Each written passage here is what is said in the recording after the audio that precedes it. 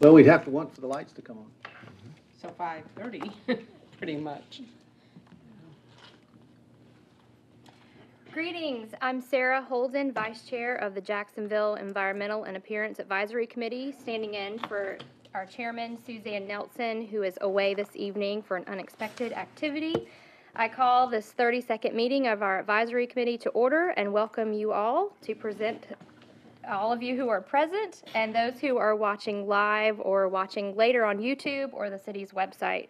Today, our target for our meeting is about to last an hour, so we'll see how this goes. We want to give a special welcome to our new member, Mr. Edward D. Blizzard Jr. He's a graduate of the city's Citizen Academy and was recently appointed to our committee, so we'd like to welcome you to our committee. Thank you.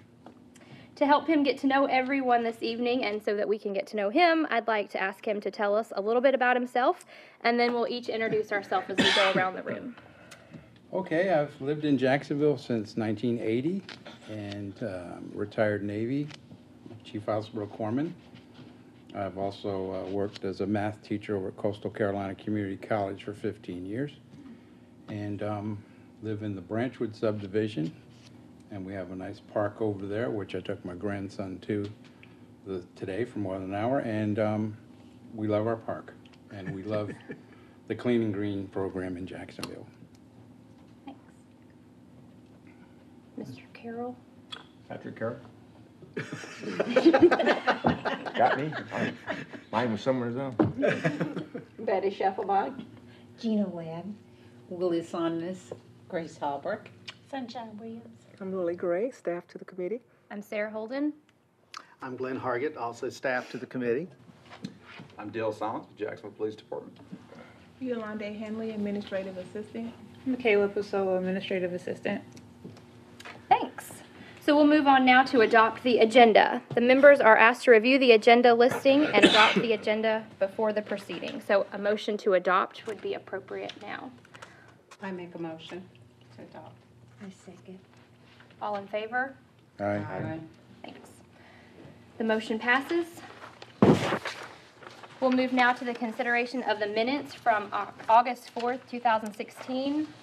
A motion to adopt, correct, or reject the minutes would now be appropriate. I'll make a motion to adopt them. Second that emotion. That motion. All those in favor say aye. Aye. Any opposed? The motion passes. The following minutes is the official attendance report, which must be submitted to the clerk every month. If there is a mistake in the report, let the staff know as soon as you can.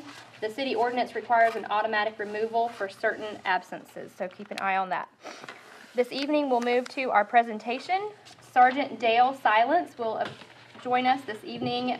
He was here a year ago after being assigned to his duties as the Police Community Services Division Supervisor, and he is here now to give us an update on the Police Clean and Green. So thank you for joining us. Thank you for having me. Hello, everyone. I'm Dale Silence, as she mentioned, the supervisor over the Community Services Division. My job there is to oversee the community officers, and we'll get into those here in a minute, who they are and what they do. The school resource officers, the GREAT instructors, which is gang resistance education and training, and the DARE instructors. So I have roughly 13 officers currently that work for me, doing all those many tasks. So if you have any questions, by all means, please feel free to ask. All right, Jacksonville's Clean and Green. Our part in that is to improve the appearance, cleanliness, and pride in the city of Jacksonville. It is about being green, respecting our environment, and involving our citizens. Through Clean and Green Jacksonville, the city strives to set examples and support community clean and green activities and programs. As you can see, the city of Jacksonville is broke down into sectors. Now, these names have changed because, as every job, we have constant turnover. But these, unlike the patrol is actually broken down into zones, we have sectors. So every sector is assigned one officer. That officer is basically a community officer. That officer goes out in these areas, and his job is not so much to answer calls. Now, he does. That's still his primary function. But his other function is to go out and make contact with business owners, property managers, any relationship that we can build for long-term relationships and bettering the community. So let's say in Sector 1, say you have, Here, we'll put you in the annotation. Let me let you sit here. Here, come sit here and you can swirl away. Okay. So if you look right in, let me find it, right in here, about a month and a half, 2 months ago, everybody can see that. That is the Myrtlewood Circle area. Both the Sector 3 and 1, actually all the officers ended up coming together, but they found a trail that runs all back through these woods here, over back here, basically a walking path. It was an area for homeless. It was an area for just people dumping trash.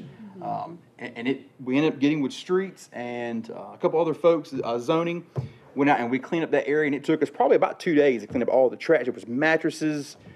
I mean, everything you can imagine was dumped back there in those woods, and it was just filthy. So those officers changed their clothes, put on their work clothes, and went out and began cleaning up that area and got all that trash picked up. There was, I want to say, at least two truckloads of trash carried from that place back there.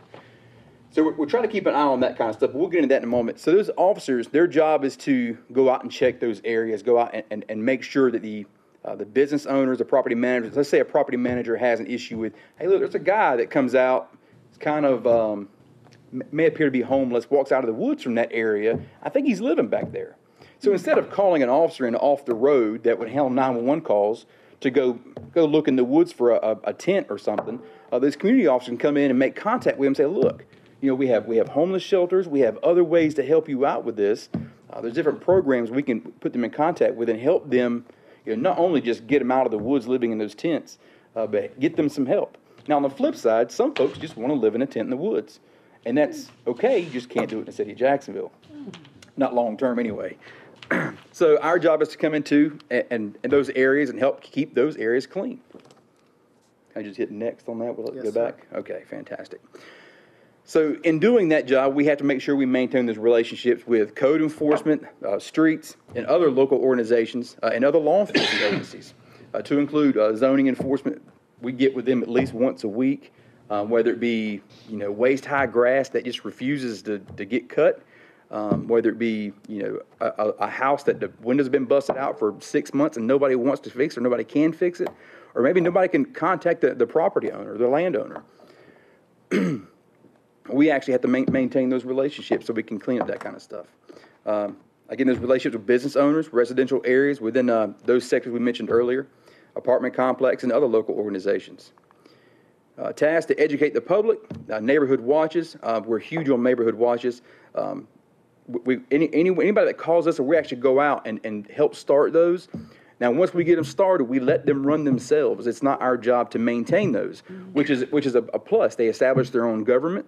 They establish their own rules and their own block captains, or ever how they want to run their government, and they take over their community. It's their community. They live in it. So why wouldn't you want to start that watch and start, looking out for your neighbors, looking out for the strange cars coming through that don't live there, or your vacant houses where all of a sudden there's a bunch of cars hanging out, and nobody owns that home and it's vacant. Those kind of things you want to communicate about, and you want to call us so we can come in and handle those situations. Of course, we also assist with projects to improve the quality of life for the residents of the city of Jacksonville and other community events. And this is another example of homeless trash. This was out at Yop Road. If you come up to Yop Road at 258 and look to your right, where there used to be a used car lot there for a little while. There's a very large wooded area in there. This is, again, some of the homeless areas that are in the woods back there, or was there. As you can see, the trash. People make makeshift tents. They find old tarps or whatever, and they tie them up. And they just end up living back there. So all their food, whatever it may be, all kinds of different materials you'll find back there. Some of them not so clean. Some of them, it is what it is. You can see here they try to tie up the tarp there, trying to make a makeshift tent. And you see a lot of the officers out here. We've got some school resource officers, community officers. And of course, they got to leave their gun on because they got to look cool, right? So that's after. Wow. Big difference, huh? Wow. Yes.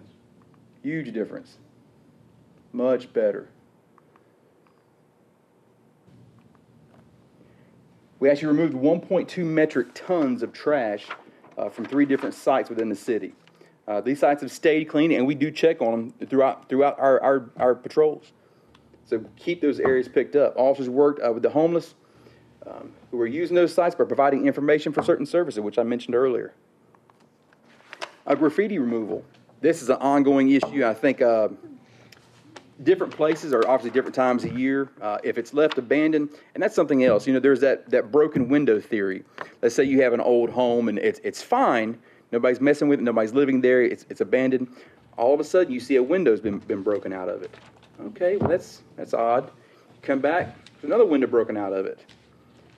And there's this subconscious thing in some people, I can't explain it to you, but they see a broken window. Hey, look, I can break that window. So eventually, the doors are kicked in, all the windows and glasses are broken, it's torn apart, the plumbing's ripped out of it, all the wiring's ripped out for the copper. So the house ends up becoming demolished, and you can't do anything with it. So in that, we actually come in and get with streets and get with other departments, actually come in. If nobody is going to clean up that home, in some senses, we actually demolish the home and actually remove it. So that way it's not a eyesore, it doesn't reduce the property value of that community. So back to the graffiti here, you can see this is one of our bus stops, and somebody wants to spray some stuff up there. There's one of our community officers cleaning that material off that glass. And again, that's one of our other things that we look for is graffiti, things, any kind of negative appearing thing that's our job. Long-term appearance is actually what we're looking for. So afterwards, of course, much better. So that pretty much sums up what we do. Anybody have any questions? Yes, ma'am. I was impressed. I don't know if it was your department, but at my office, I had left the door unlocked. And an officer called me and said, Ms. Saunders, your building is insecure. The doors was open. And I was just so impressed. Yes, ma'am. That's another job that, and that's mostly a patrol requirement. They'll actually get out late at night. If it's kind of quiet, get out of their car and they'll walk. They'll walk, checking doors. And our goal is to find them before a bad guy does. Exactly. So that's what we want to do. And believe it or not, we find a lot of open doors. So that's a plus. So I'm glad we're able to find that. Thank you. Yes, ma'am. If you have a piece of property that's adjoining yours that you feel like is being used by homeless people, and you contact the business owner that owns that property, it's overgrown, and they won't do anything about it, who do you contact you? You can certainly contact the community officer, and we can move forward with it from there. It may be a zoning issue, it may be a code enforcement issue. There's a lot of things. I know there's certain footage areas that have to be cleared from the roadway. There's a lot of rules that come into that. So we can certainly look into it. Absolutely. Y'all remember the code enforcement's under Lily.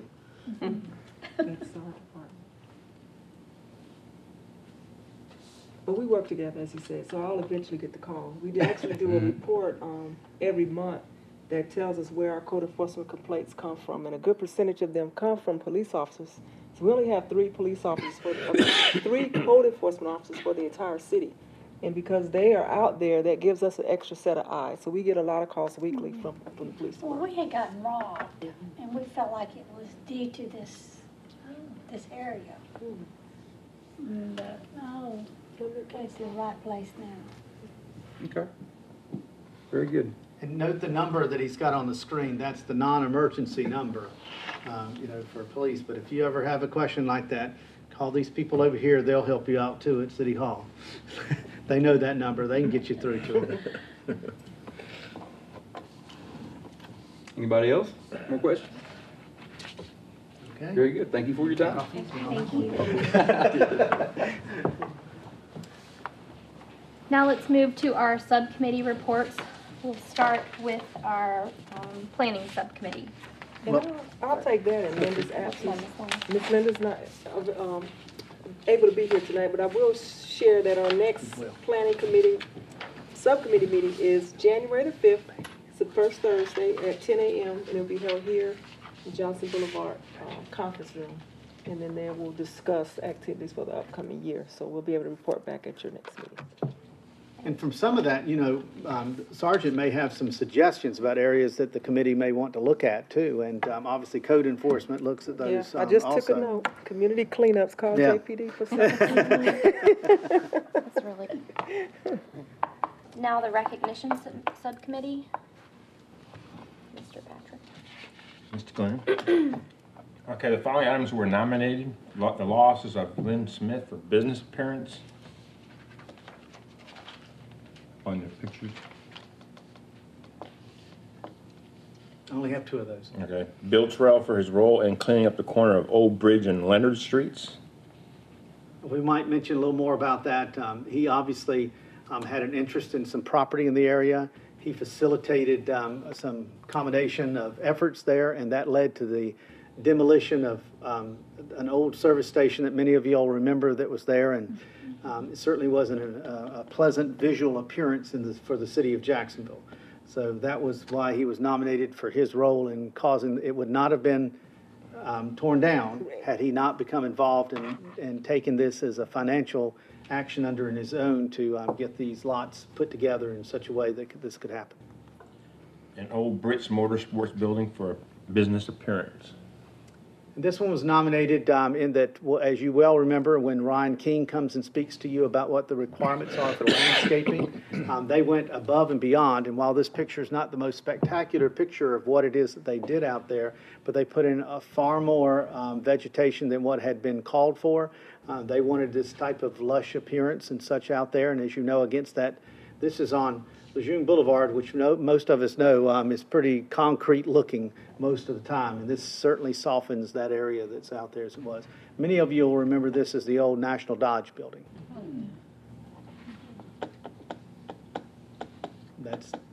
Those are the 3. Do we need to vote on this, or? It's your Is committee it, are you looking for 3 or 1, or what? whatever you all want. You got 2 businesses and you got some, Mr. Terrell for his cleanup role, so that would be a separate category, right? Right, and we can do all 3 of them if you'd like. What your guidance is.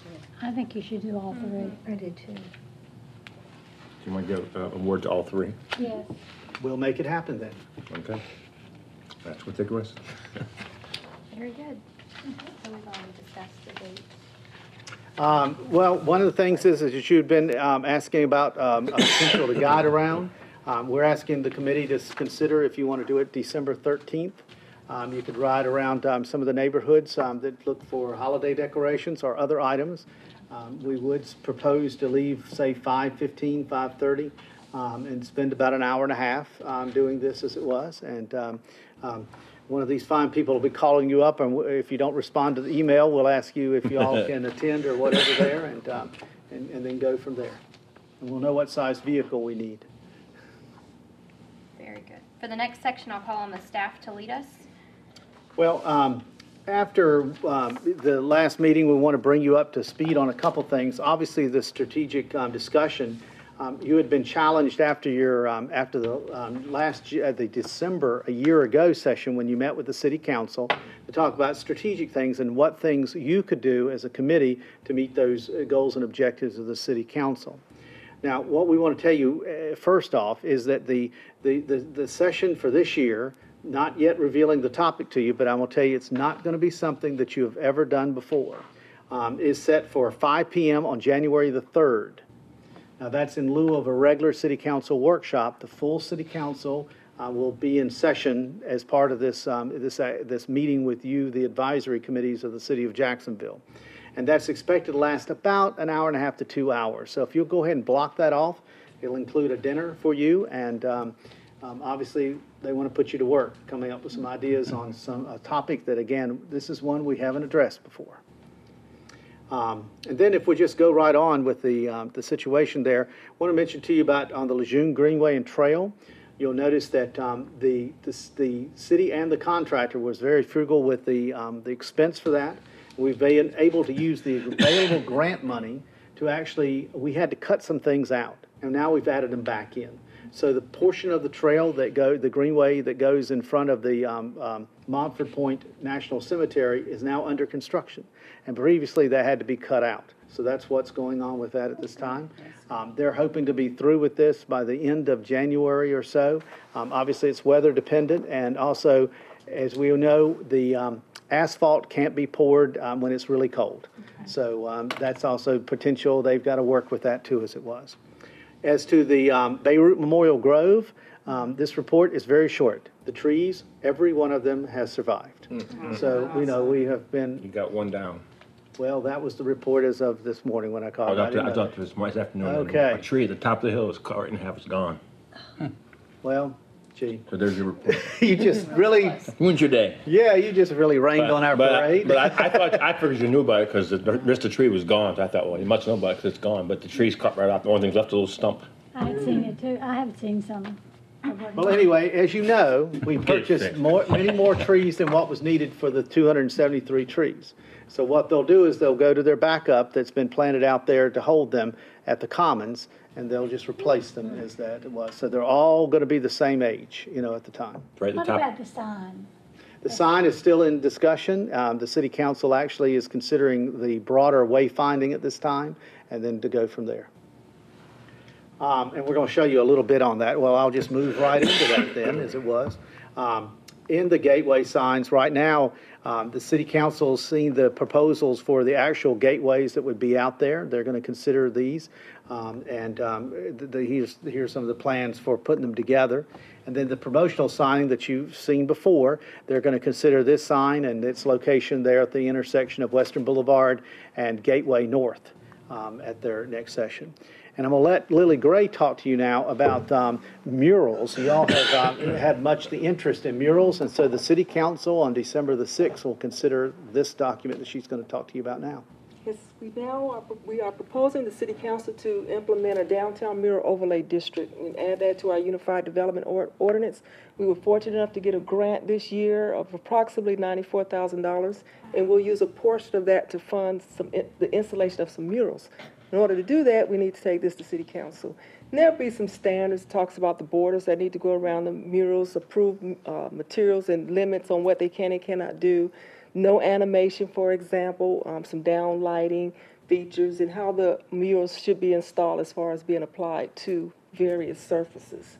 And then this is the proposed boundaries. It would just go along the properties on Newbridge Street and around Railroad and the Court Street downtown area. So this will not be a citywide program. That's why it's going to just be an overlay district, and this is where those murals will be allowed if approved by council. So that will be discussed on December 6th, and if that is approved, we'll move forward and have some artwork and some appearance amenities in our downtown.